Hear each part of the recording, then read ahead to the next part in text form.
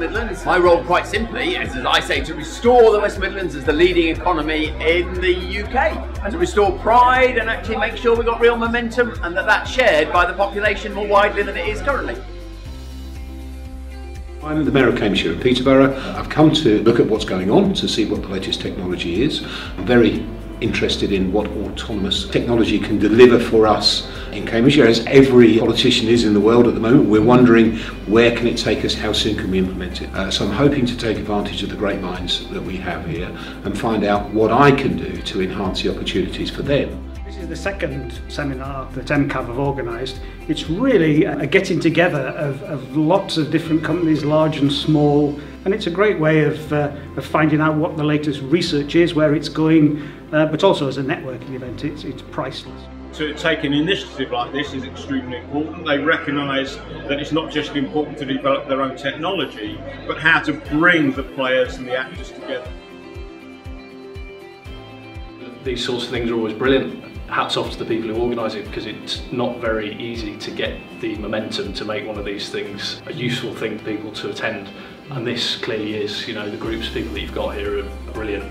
And you don't get the opportunity to meet these people and forge these connections in your day-to-day job. They bring together people from different organisations to hear about the things that are going on and to be able to meet with people in different sectors, different organisations that perhaps don't normally have the time or would not normally interact with each other. And tonight there will be all sorts of new connections made, potential new projects, potential new programmes, and lots of different new activity to take forward that will benefit citizens, that will benefit the economy, and that will benefit the environment. This is a great opportunity because it celebrates the very best of what's going on in the Midlands currently around the whole CAV area and how much work has already been done. And there's something that UK really can lead and contribute on.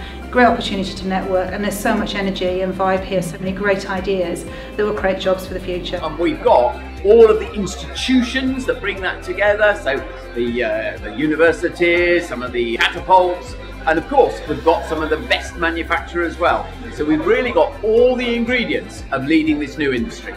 Somebody from overseas has said to me that they think that this is going to be the most innovative place in Europe in the future. That's all I need to hear tonight. It's bringing that meeting of minds and the application of engineering together to create new technology. That's what we've been doing in this country for the last 150 years. That's why we're world leaders in so many sectors, and it's up to us, I think, to make sure that the UK is at the forefront of driverless technology.